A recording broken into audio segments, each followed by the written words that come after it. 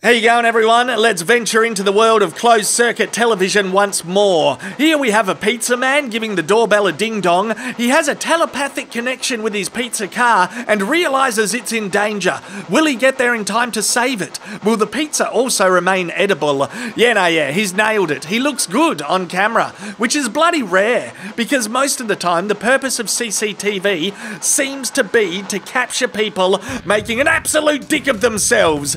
You believe that when you put your camera up, you're gonna see baddies doing baddie stuff, but in my experience, nah, not the case. Sean here just gets footage of himself face planting the whiskey shelf in the bottle-o he owns, and then he also gets footage of staff standing around looking at him, wondering if they get to go home because of his concussion. I guess I'm asking if CCTV is a worthwhile investment. This person has ended up with footage of a car accident on their camera, which could be helpful to solve a court case in future.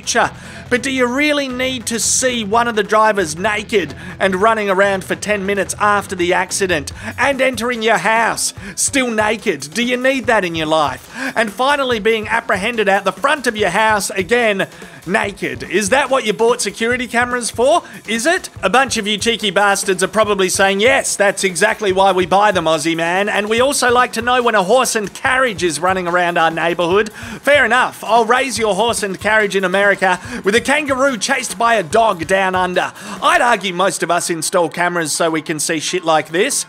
He loves it. He absolutely loves it. The dog is like, yeah, I'll see what else is out here. The barbecue is rogue. It's going rogue. Whammy! He manages to stop it. Now the ute is going rogue. It wants to catch up with the pizza delivery car at the beginning, and we're back to seeing ourselves look like idiots. Drunkenness CCTV is huge for seeing what we look like shit-faced.